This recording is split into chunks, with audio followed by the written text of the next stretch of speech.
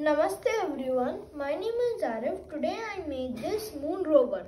First, I'll tell you what are the components. The components is one small camera, two big gears, one short tube and one torque motor, and then two medium motors and one big brain, and then four wheels, one axle shaft. Now I'll tell you how it works.